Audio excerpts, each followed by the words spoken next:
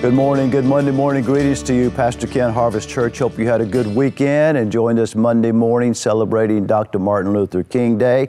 And praise the Lord for people of vision, right? People of vision. And that's what I want to talk about a little bit this week.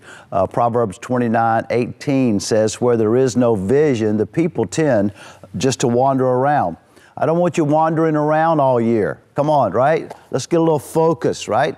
We're in the middle of the month already, and I'm sure we jumped into the new year with some anticipation of, wow, I'm going to do better, I'm going to be better, I'm going to change some things. And now we're a few weeks in, and my question on this Monday morning would be, how are you doing with that?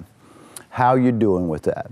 I've been sharing with us at Harvest Church, as I did again on yesterday, about how vision without strategy is just good intention. So my question will be, what's your plan? That's what I'm going to talk about this week. What's your plan? How do I find that plan? Well, the Bible is a key guide for me in my life. Certainly I need to be connected with God, who has a good plan for my life, right? Jeremiah 29:11, for I am the Lord. I know the plans I have for you to give you a future and a hope. I quote that verse often. So I know that vision and purpose and plan for my life is going to come from God. So I need to get connected to God. How do I get connected to God? Through Jesus Christ.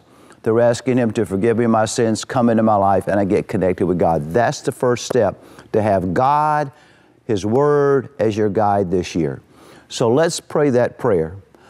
Will you pray it with me? Come on, that simple prayer. Lord, I pray today. Come on, pray with me. Lord, I pray today, this Monday morning, that You will be my guide. You will lead me throughout this year, that I might live pleasing to You in Jesus' name. Amen. That's a good goal. I'll see you in the morning.